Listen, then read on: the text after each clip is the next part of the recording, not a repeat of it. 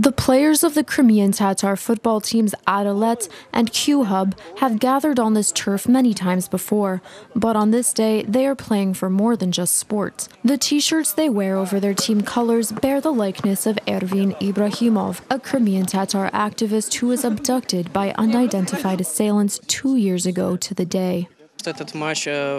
This match is held in support of Ervin Ibrahimov. This person, as you know, has been reported missing, and so far there is no news from him. And when he was actively engaged in national and public activities, he was really engaged with sports, especially football.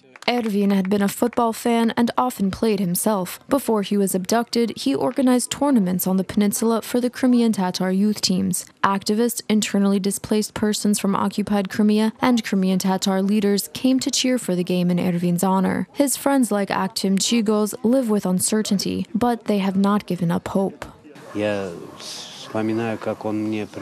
This game in memory of him is the right thing to do. I remember when he brought me the last medal he won in a tournament that I think was in Cyprus. I was still in detention, and he put the medal up to the TV and said, "Aktem, this is for you."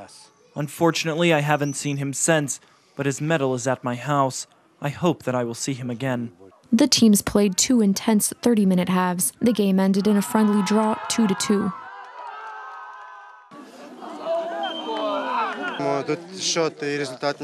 The score and result of this game didn't matter. We played really well, and no one got hurt, which is the most important thing. The game was excellent, the atmosphere was excellent, and our mood is just perfect.